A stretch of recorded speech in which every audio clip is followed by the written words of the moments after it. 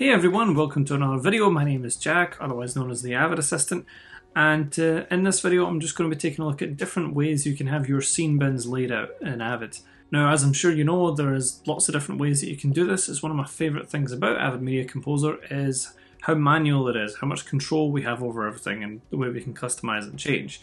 And the way that an editor likes to have their scene bin laid out is usually one of the first things that an assistant will find out about them, because it's what you'll be preparing when you prepare the rushes. So it's usually something that I've done differently and more unique on each and individual job that I've worked for, well, at least every editor that I've worked for. Some people really like frame view and being able to see all the thumbnails. Some people just want all the text and data, and some people like a mixture.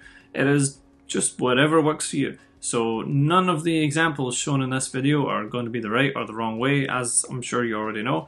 But what I'm going to do is go through 4 different bin layouts for your rushes, and then I'm going to show you my preferred way of how I like to have a bin laid out when I'm cutting. Some will be similar, some will be completely different. I hope you find something interesting. I hope maybe there's some suggestions in here for you. But without further ado, let's dive right into the first one. And the bin layout that we're going to start with is probably one of the most common that I deal with, frame view. So let's jump in and take a look at that. Right, so this one I'm dubbing frames and groups for obvious reasons. And now you may have noticed, even though we're talking about frame view, that I'm still in the text view here. And that's just because I want to highlight some of the work that I've done previously before I got to the scene bin. Now, a lot of this work that I'm talking about is to do with metadata. So I'll add a bunch of custom columns to input this metadata for tracking. And one of the most important ones I do is just called AE notes, so assistant notes. And this is where I'll notate things like false takes, part takes, focus issues, any of this kind of stuff that you should catch while you're syncing. And this is a good place to note it down so that you can quickly draw it to the attention of the editor. I'll also add a column just to notate the print takes and track them as well. And I will, of course, normally have a whole slew of metadata that I'll enter here, like shoot day, the split that these clips were from of the day, camera, all that jazz. But I'm not going to get you too bogged down on metadata right now. I'll save that for another day. For now, let's just jump over to frame view and we'll see what we're going to do. So you'll notice here I've got a whole bunch of clips in my bin. Now, these can be occasionally jumbled up depending on how you've got them. So before we proceed, just make sure you've got them sorted chronologically by name. And then when you come back over to frame view, you're just going to go to the fast menu up here and you're going to select align and fill sorted. And this can also be accessed by a right click and empty space in the bin, or a couple of different places really. Now, also, just so as you know, if you are using an older version of Avid, like 2018 or earlier, that fast menu will be down here in the bottom left corner as opposed to the top right. Right, now, next thing I'm going to do is just make these thumbnails a bit bigger, easier to read, and I'm going to do that by holding down my command key and tapping L to enlarge. Usually I'll do this until I get to the largest setting and then go back a couple with Command K to go back, just so that we can fit as much as we can in one, window without having to scroll around the bin too much. And then once I've done that, I'll go back to my menus and just run the fill sorted command again, because this is probably a better time to do that.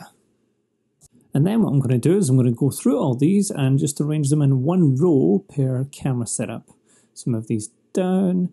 The first one's on its own, and then I'll grab all of the A's, put them here, and then go through and quickly do the rest. And then once I've got them all really roughly placed, I'll just hit Command T to snap them to a grid. Now, if you have seen my video on the 14 best features of the new Avid, you'll know that up in the fast menu you can get more granular and better control over this invisible grid that you're snapping to, and actually make it visible. So just bear in mind that option is there as well if you prefer to do it that way, or if you just need to nudge one clip back. Right, now that I've got my clean rows per camera set up, you'll notice that another thing we have here is A and B angles for each different take. Now, if I've got A and B angles, then one thing I'm probably going to want to do is make multicam group clips. Or maybe you won't. If you're assisting this, then just check with your editor first, because I know some editors don't like them. The one I'm working for currently actually doesn't like group clips at all. Hates them. But for the purposes of this video and example, we're going to use them. So first things first is I'm just going to reorganize my bin a bit here, so I've got some space under each camera setup row, because that's where I'm going to place my groups once I've made them. Right, now let's make a group out of Alpha Tech 1. So I'll select them both, and I'm going to do Command-Shift-G to bring up my group clips options. Now you can make your group with endpoints or source timecode, but I prefer to use waveform analysis because this is going to be using the sound, which is probably going to be the commonality between the two takes. So it tends to be a very accurate go-to way to do this quickly and reliably. So after that, I'll just tidy my bin up a little bit, and then I'll go through and I'll do the same, creating a group clip for every multicam pair that is in the sequence.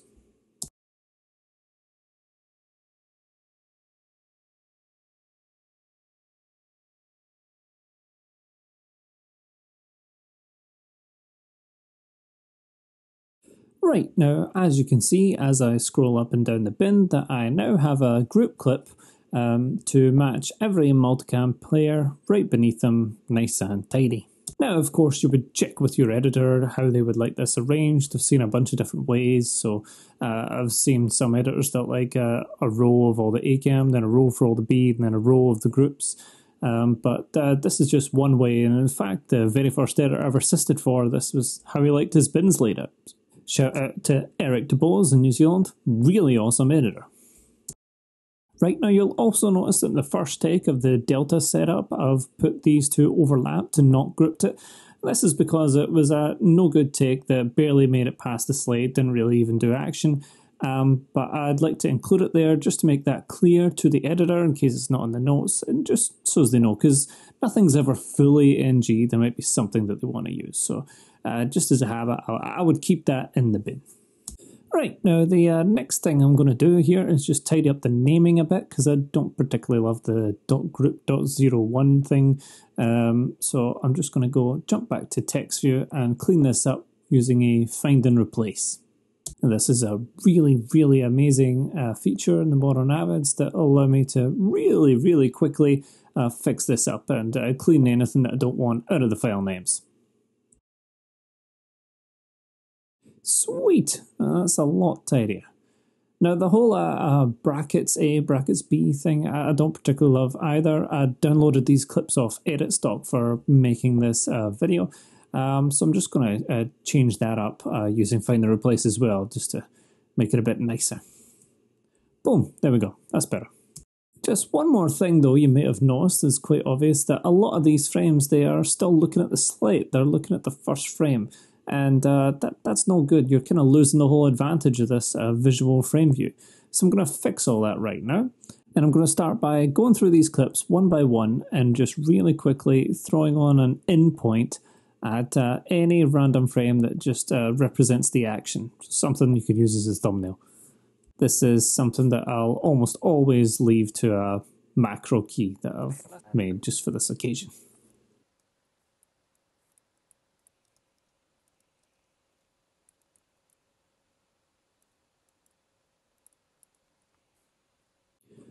Right, now that I've got my endpoints all set at a fairly usable frame, all I need to do now is do a Command A to select all my clips, and then simply hit the Q key and voila, there we go. Useful frames all around. Well, almost all around, that's weird. Change those. I'm using a macro script to do this, so let's just jump X amount into the clip. Now I do also want to mention that this isn't a new feature, it's been in Avid for as long as I've ever been using it actually, but a lot of assistants and editors don't seem to know about it because they always seem surprised when I show them, so spread the word and make sure people know there's a better way to make your thumbnails than just using the J, K and L keys to scrub through the clips right inside the bin. And right, there we go. That is more or less this first option complete. We have useful frames that we can visually see. We've got our group clips and naming's all nice and tidy. So that's a very usable and nice and neat scene bin. The only last thing I would add is to load up your groups and just throw on a marker on the action point, and any second actions anytime there's a new action call, and just make sure to match frame to both angles and apply that to the sources as well in case they use that. And this is something that I'll do regardless of how I'm making the scene bin, just whenever I'm prepping ruptures. It's very popular with editors because it helps them jump straight to the take. But that's enough of this one, so why don't we move on to our second option, where we're going to jazz this up with some colour. So for this bin layout, you'll see we'll start with more or less where we left off with the last one, but we're just going to add some colour and logic things to just as another way to visually track. The reason why I've made this as a separate option as opposed to just a footnote on the first one is just because I've met so many editors that really don't like using clip colouring. I personally love it, but you know, they're allowed to have their own opinion. Be wrong. So if we switch back over to text view, this is where we can apply colours to our clips, as I'm sure you know. And there's a whole bunch of different logic here. You know, you can apply just some colour just to the print takes. Some people like to do every single camera setup a different colour. I personally like to have a colour system on a per scene basis. So for this one, we're going to colour the whole scene blue to start with. But I'm going to select all of my print takes and just make them a slightly lighter shade of blue to distinguish them a bit further. So then once we're back in frame view, you can see that we can visually see all of our clips, this scene's colouring, as well as easily point out the print takes. So for here it's take 2, for the last setup it's also take 2, and for alpha it's also take 2. And this just helps us to get even more information across in a very easy visual way. Now it should be noted that in order to see this in the bin, you're going to have to go into your settings and turn this on. So once you're in your user settings, just navigate to bin, and then once you're in there, you'll see the option for frame view just in the bottom right corner. So just tick show border colors and use clip color, because this is not on by default. Right, now for our next option, we're just going to stay in the text view. I've met quite a few editors who only ever like to stay in the text view, including my editor that I'm currently working with. He only likes to have 3 columns, with the main one being his comments column, and the comments notes that he writes is how he identifies clips, and that's what works for him. But a bin with only 3 columns wouldn't be the most exciting to show for this video. So what I'm going to do instead is just show you how you can make reels with all of your footage, which is a really great way for being able to browse all of the footage in a bin and quickly edit from it without having to select clips all the time. So let's get started by just creating a sequence, and I'll just name this one Scene 02 Brushes, and then we're going to just select all of our takes, and wherever we have a group clip, I'm just going to ignore the 2 source angles and just select the group. And I'm just going to select all these, make sure that the markers are cleared, and then I'm going to drop them onto our newly created sequence. Then you'll end up with a sequence that looks a bit like this, and then it should be fairly easy with your action markers to go through and just edit out all of the footage before the action call and after cut. So we're just removing anything that's not script acting here. Now, by all means, if you see something that's useful, leave it in, but this will just make browsing this timeline a lot nicer experience. As like you can see, you'll end up with a timeline that's just all of the acting usable footage for that particular scene. Now, if it was me, I would also load some filler and just throw a little bit of black in between each camera setup as well. Just helps me to visually distinguish between the different angles that I have recorded. But that is us pretty much finished with this option. We end up with a sequence that contains all of our usable footage, and the best thing is we just throw this into our source monitor and then we could just edit straight from this sequence. We just make sure that toggle source record in the timeline is mapped to a key, and then you can flick back and forth and edit with that. You don't have to go always selecting clips and looking for clips. Nice and easy. In fact, my favourite way to work when I'm cutting is actually a spin on this.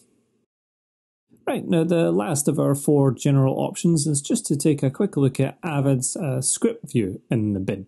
So this is a best of both type option where we can see thumbnails and we can also see all of our metadata, and we get a very wide entry for putting in comments about clips, as I am very crudely demonstrating it in this recording here.